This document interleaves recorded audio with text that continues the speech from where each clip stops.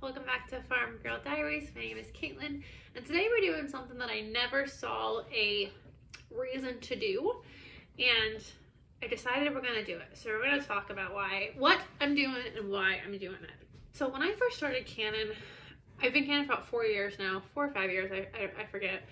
But when I first started canning, everyone that I watched on YouTube, because I didn't have anyone in my life to help me with canning, so I learned on YouTube. Everyone said for the first go around to can water, and I remember sitting there thinking, like, why on earth? Why would I put a can water? It's a waste of time, it's a waste of jars, it's a waste of materials, like, and it's why? Why? Today we're canning water, and a couple of reasons for that. So just, I guess, as a general announcement, I will never make this channel about politics. I will never discuss politics, either on the channel or on my Instagram. Politics is incredibly divisive, and first of all, I don't want to have arguments or push people away or anything of that due to politics on my channel. However, I'm not talking about politics, but I think part of the reason that we are homesteaders is due to what's going on in the world today. So it's either, you want to homestead because you want that simple way of life, because the current world with social media and with the news media and with just everything going on in the world is too much. I totally get that. That's also why I'm homesteading. I'm really going back to a simpler life. And I'll be honest, I actually went away a couple weeks ago. I went on a work trip, and it was fun. We did stuff every single day. It was I had a good time, but I was so ready to come home because I wanted my simple life. And this life that I've created, as simple as it is, I've really taken steps to simplify my life. I don't have, aside from my Farm Girl Diaries Instagram and this channel, I don't have social media. So I don't have like all the drama of social media anymore. I don't watch the news too much. I try to just get headlines here and there. But so as homesteaders, we have decided to take on self-sufficiency for whatever reason is motivating you. And for me, I keep getting validation for why I'm a homesteader, why I decided to live this simple life, why I decided to grow my own food, get into herbal medicines, why I decided to do all the things that I want to do. And I have been met along the way with, people making fun of me, or like joking, or like, oh, Caitlin, you're such a prepper. I've definitely got my fair share of that, of the razzing, as I would say. But I keep seeing signs for why the prepping is needed. And you can take it from, we had COVID that started 3 years ago. We're 3 years after the start of COVID, and we were still dealing with massive supply chain shortage issues, both in the store, both on the material side. I'm trying to get canned cat food for my cats, and I'm struggling to find canned cat food because we don't have tin. There's still, I believe, last time I checked, there is still a new car shortage because we need the chips that come from, I think, Taiwan, but they don't have the materials to make the chips. So, like, COVID has just pushed everything back, that we're still dealing with these massive supply chain issues. On top of that, we have massive inflation. Things are more expensive than I've ever seen in my lifetime. I'm only 31 years old, so that is not saying a lot. But they're more expensive than I've ever had to deal with, and I've been struggling. I have my own house, and I do it on my own, and the fact that I honestly haven't felt a massive dent in my bills because of inflation, just because majority of my food comes from my homestead. I do produce it. My meat has gone up, my gas has gone up, to heat my house has gone up, like all those things have gone up. But the things that I consume on a daily basis, I consume so little from the store. I'm able to do so much of it on my own that I'm impacted, but I'm not as impacted as maybe somebody else is that doesn't grow their own food or doesn't make a lot of their food from scratch. So you have all of those issues. And now last week we had the train derailment in Ohio, and there's dangerous chemicals that are in the air, in the ground, that are everywhere. We're shooting UFOs out of the sky right now. I don't even know what that means. All of these are different reasons why I have prepped items. You have things like natural disasters, you have job loss, you have layoffs. Like, there's so many different things that can happen that can make it so that you don't have money, you can't leave your house, you are incapable of leaving your house, whether due to an injury, a sickness, anything like that. So there are all of these reasons. And so, like I said, the past 3 years is when I really hunkered down. And I think it's actually probably been 4 years. I was a little prepper before COVID, but then I kind of really took it full force when COVID hit. But the past 3-4 years, I keep getting validation for why I do what I do. This Ohio thing is the latest one. Again, I can't prep for everything. If chemicals go up in my area, you can't do anything about that. But when it comes to not leaving your house, having food, having water, having the things that you need, basically my goal is that if I needed to, I could hunker down in this house and I don't have to leave for a long period of time. Take my electric, take my gas, take my energy, take all of that stuff. And I have what I need here to survive for a period of time. Now, could I go a very long time? No. Could I last for a little bit? Yes. So we're doing something today that I never thought I would do, but at this point I'm anxious and I need to do it. So we're going to be canning water. So look at the last, let's say just 5 years. 5 years of time, and look at everything that's happened across the country. We've had a couple different hurricanes down south. You had Texas where they had the deep freeze and that caused massive issues. You had this Arctic blast up in Buffalo. This is probably just, all this is what I just said is probably the last year and a half, or year, really. Yeah, let's do year, because Texas was 2022. We had the hurricane in Florida. We had 2 back-to-back this year, 2022. Buffalo this year was, I think that was in either December or January. I forget when that was, but that was that deep freeze. And that's just 3 within the last year that have affected a vast amount of people, and these are just natural disasters. Now when you want to tack on, we had the Ohio train derailment. You have I know down south last summer we had down southwest we had massive droughts. So just thinking about all the things that can happen, I have decided that I need my house to sustain me. I don't need to rely on the outside world. I want my house to sustain me. So I've talked about it a couple of times. I act like my house is a living, breathing being. It is a being within my family, because this house, I say this house is stocked. The house is ready to go. And at any point I can close my doors and my house is ready to fight this battle with me. So I started buying water jugs from the grocery store, just 1-2 gallons at a time. I think a total of 8, so I really haven't gotten that far. And I just put them down in the basement because I wanted to just have water. I have animals that rely on water, so if something happens, my water gets contaminated. That has happened across the country where there's been a spill and the water is contaminated, you can't drink it, or you have to boil it before you drink it, or anything like that. I have animals that need the water, and I can't just, like, for me, I could have soda, or I could drink beer, I could drink something else to quench the thirst, but my animals can't. My animals need water. So I want to have water put back for an emergency, and I will say I've never in my life needed water. I've never in my life been without any of the things that I'm prepping. So some people do make fun of me and they say, like, why are you prepping water when you've never not had access to water? And you've never not had access to food. Why are you putting food back? If that situation would come up, if that situation would arise, I don't want to be up poop creek for all that matter. I don't want to be up the creek without the paddle. I want to ride whatever has happened. I want to be able to ride it out. So I started buying these water bottles, and the water bottles honestly have like a 1-year lifespan. I'm gonna push mine to 2, because in emergency situations, it'll be fine. But after about 1 year, the plastic water bottles start breaking down. So that is completely pointless to me. I don't drink the water from these water bottles. I am buying them strictly for my emergency water needs.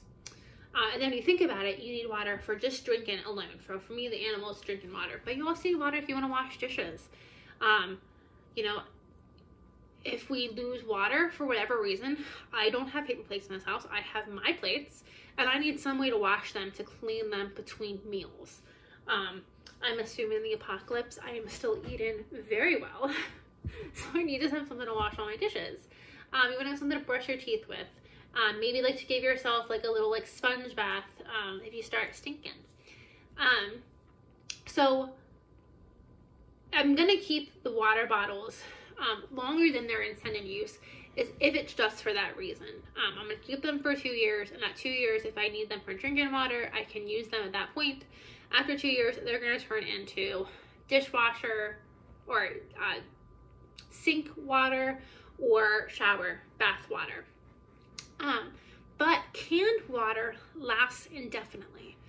And so we're going to do a couple of different things with canned water. We're going to can it in. I'm going to go downstairs right now. We're going to see how many quart jars we have. And I'm going to can all my quart jars that I have. I'm going to fill them up with water.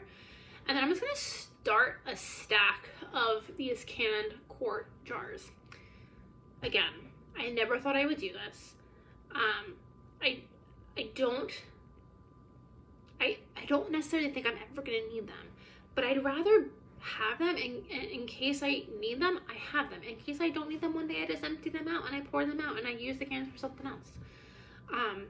I don't think it's unwise, especially with everything going on in the world.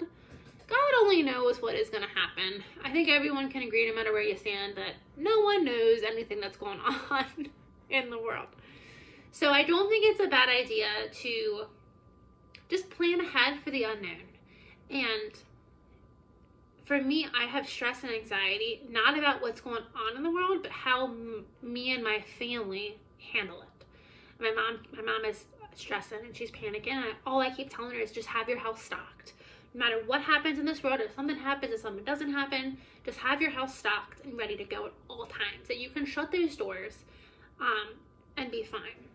Like, look at COVID. We thought COVID was going to be, we're going to lock down for 2 weeks and life's going to go back to normal. And it took 2 years. Nobody saw that coming. So I think this is a wise idea to do. I'm finally at the point that I see the reason behind it.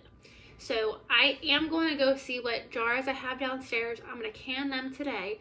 But then I'm also going to buy, I think like once a week, I'm going to buy a case of quarts. They're like $14 now. They're more expensive, which is annoying. But I'm going to start buying these jars. And again, just start a stack of water. Each quart is 4 cups. And they say you need about 1 gallon of water per person per day. So that's a lot of water to put back. And so in addition to that, I also have a Life straw, and I have a gravity-filled water, or gravity bag water purifier. So I have those two to use when my water resources would run out, if we get to that situation. Am I a prepper? At this point, I will fully acknowledge that I am. But it gives me a sense of peace, knowing that this is one more thing I can check off my list, that if something like this happens, if my water gets contaminated, I have a plan.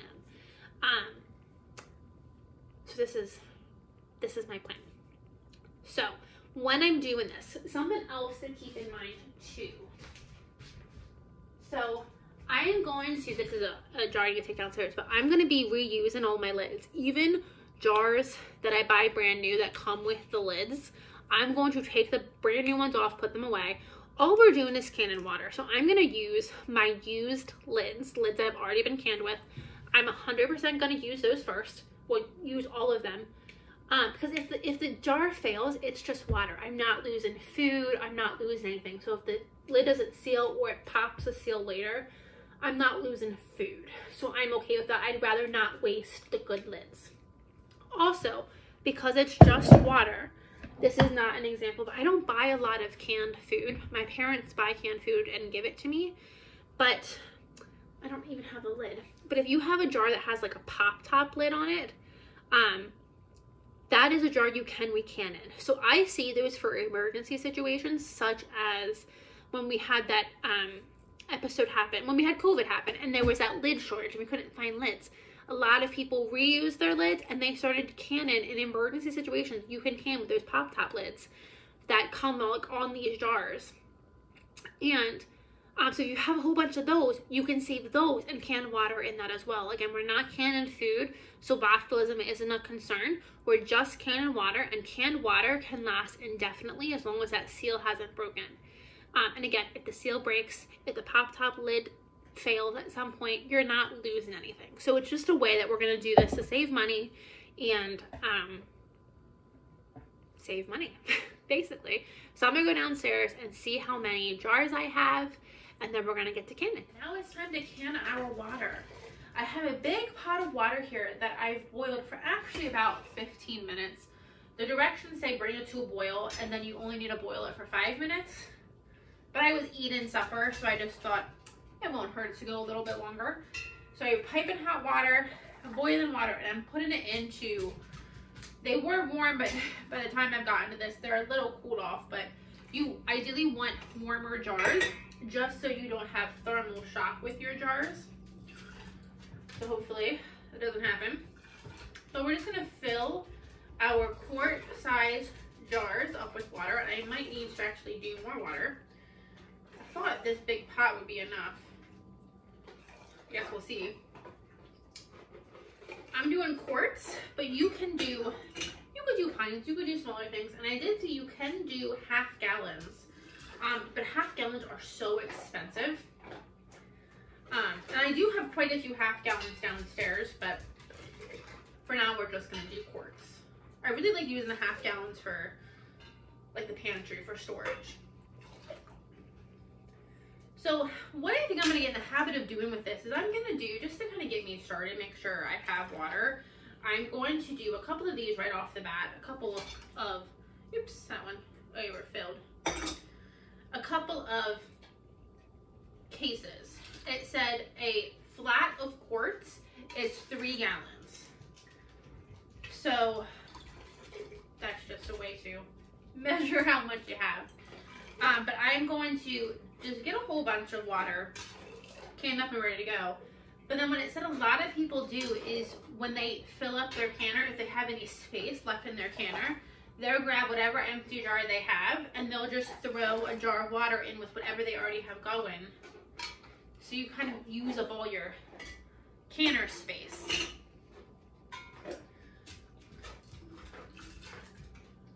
And this, I'm going to pressure can because I think pressure can is easier.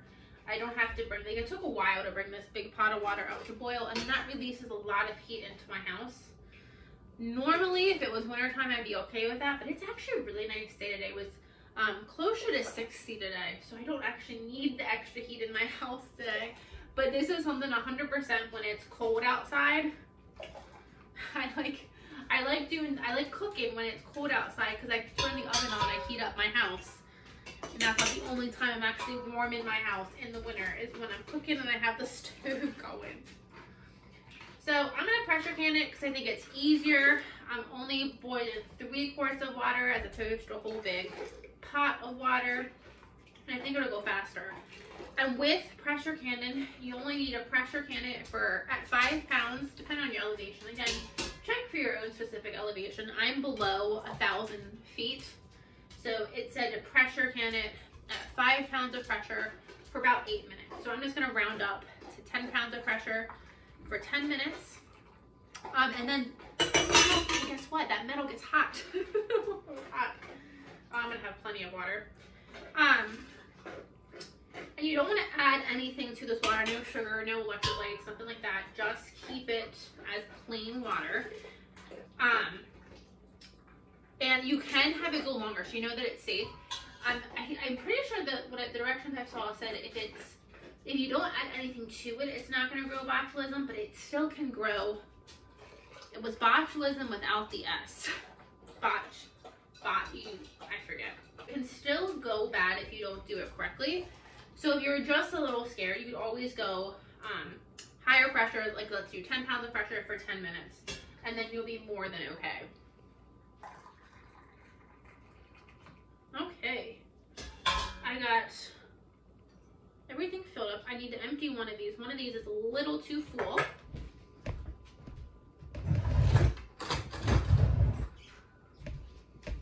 And I'm just leaving an inch of headspace. And then, like I said, I'm going to use my jars I've already canned with. Again, if it fails, it's just water.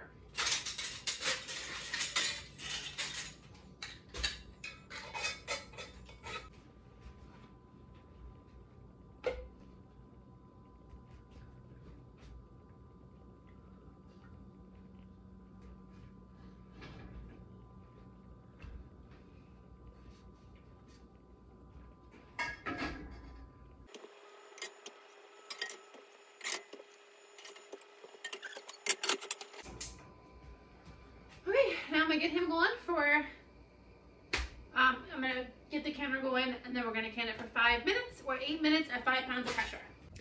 Editing Caitlin here. I forgot to end this video and show what the canned water came out of the canner looking like. So I did 7 jars so far, and I need to fill out this box. I still have like 5 more I think to do. But my used lids sealed great. I didn't have any that didn't seal. So these are just going to go down in the basement and going to be stored in case I ever need them. Hopefully I never need them, but if I do, I know that I'm covered. Thank you guys for joining me, and I'll see you in the next video.